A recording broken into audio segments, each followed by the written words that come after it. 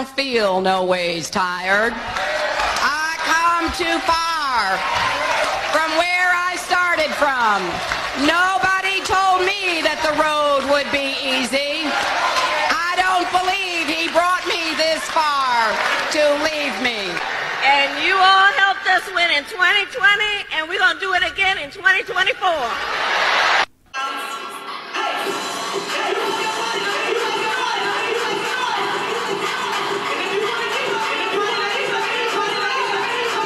As cringe as seeing Juvenile do vax that thing up. It was as cringe as watching Mary J. Blige sing about crispy chickens on the Burger King commercial. It was cringe. And I don't give a damn how y'all feel about it. That shit was embarrassing as hell. I'm not mad at Megan because Megan was just getting a check. But when did popping your pussy become something for women's rights? Pussy politics. Coochie crumbs for Kamala. Hoes for Harris.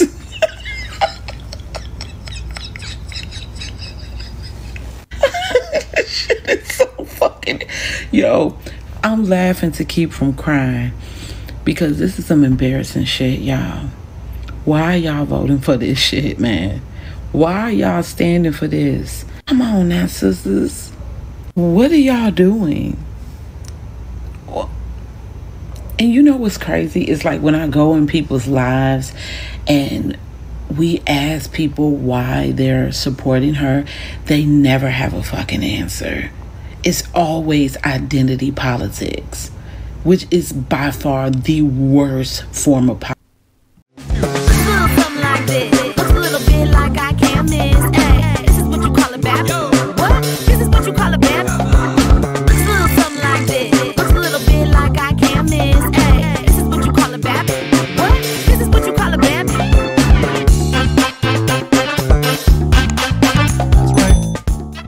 Okay, you guys put in the chat. Let me know where you're viewing from. Please put it in the chat. Let me know where you're viewing from. It's always great to see you guys in the building.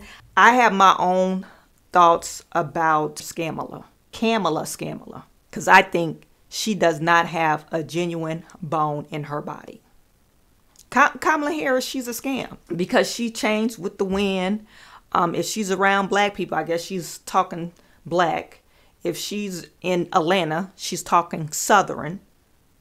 You know, it doesn't make sense.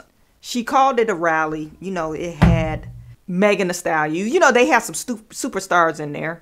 And, you know, they announced who they were bringing in so people could show up. This is the vice president. On day one, I will take on price gouging and bring down costs.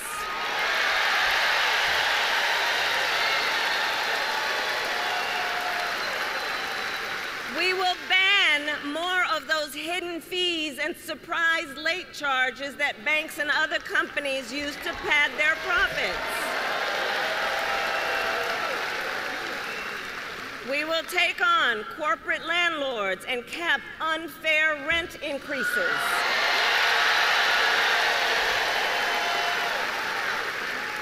And we will take on Big Pharma to cap prescription drug costs for all Americans.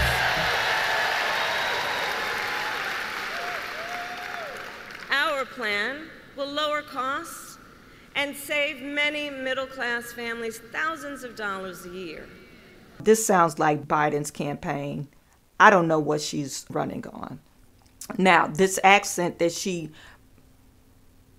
just pulled out of thin air was kind of weird.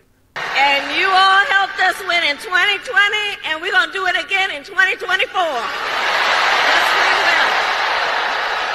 Yes, we will. And you all helped us win in 2020, and we're going to do it again in 2024. Yes, we will. Yes, we will. I don't take Kamala Harris serious. I really don't. Even though she stopped laughing and I guess some of her publicists told her to stop laughing because nobody's going to take you seriously. You can't just switch up like that. You can't say, oh, I'm down in Atlanta, so I got to start talking country. No, it makes you look like a psychopath. Remember, I called her a psychopath, but that's what it makes her look like. Then she's gonna, she brought Megan Thee Stallion, and people they had I seen mixed reaction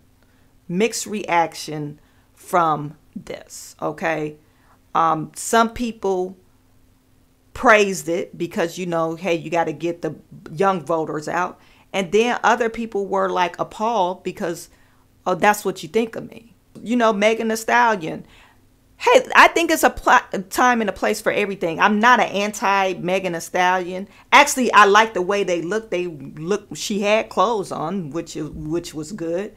But you're popping, you're twerking. At one point, she was twerking, and it's like, you had some people like, oh, is this what we doing? And then you had others like, they enjoyed it. And of course, the younger people enjoyed it. Who are you trying to attract? I guess you're trying to attract the young voters, but the young voters are just going to come and maybe not even voting. People just probably like, oh, yeah, let's go see Megan Thee Stallion. I'm not voting for Harris. I really would like to see black folks start pressuring Kamala Harris. No, what are your policies? Give us specific policies that you are running on.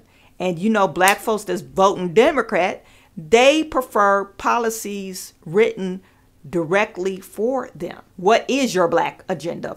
And if you can't give me that, then you don't need my vote. You're asking for my vote, but you're trying to entertain me. And that's some BS.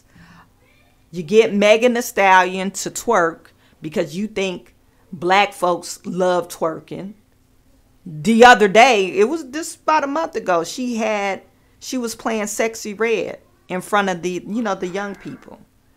You're supposed to be the leader. Okay, that's what they like. But if they're in the White House, you shouldn't be playing Sexy Red. Where's your bar at? You're not setting the bar. You're going down to the bar. The lowest bar. You're not making people, okay, we're raising our bar. You're not an Obama or a Michelle Obama. I'm sorry, some people don't like Obama, but when Barack Obama got into office, people felt proud. They're not proud of you.